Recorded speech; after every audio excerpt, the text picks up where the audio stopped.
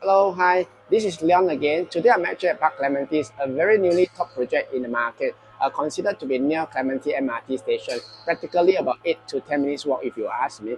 Most importantly, I've got a 3-bedroom compact here, 904 square feet. What do we mean by compact in the market? Usually it means that there is no yard for the kitchen area, so it's more like an enclosed kitchen and pure kitchen space itself. But other than that, the 3-bedroom is still proper, living, dining are still very proper. I've got a north-facing unit over here, as you can see from my backdrop. Beautiful unblock over the landed housing over here. So very, very beautiful and very comfortable. Later, as usual, I'll walk through the unit. My contact can be found along below the video itself along the way. Any question, let me know. If you want to view the unit physically after the video, do let me know. Thank you so much. Okay, here we go. Immediately in the unit, I've got what we call the foyer space here. So in traditional maybe Chinese term will be like a 玄关 before we hit into the unit. So you have a very good privacy towards the living and the dining. And over here is where the kitchen is, as I mentioned earlier, because this is a 3-bedroom, 904 square feet. So usually they wouldn't come with the what we call the yard space lah. Still have enough storages if you ask me, and a good space for the fridge here. Okay, and then there will be one sliding door here for the kitchen. This is how the back will look like. And moving along back into the unit.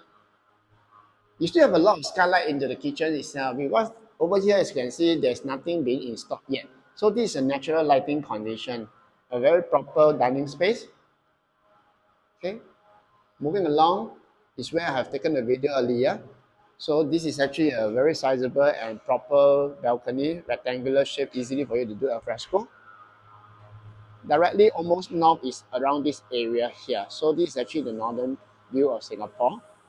The entrance itself, the nice unblocked so-called landed house, the pool right below, and then the reverse view of my unit.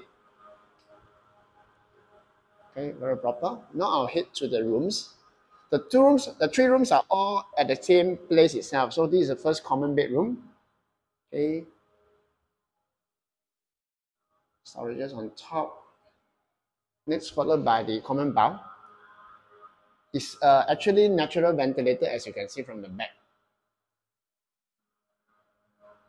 Good enough. And this one is something like an ensuite. Okay, if you later I will show it to you what do I mean by that. So the other common room over here at the back over here, because this has got a dual door concept. Dual door concept in terms of the junior master or attached bathroom, if you want to call that.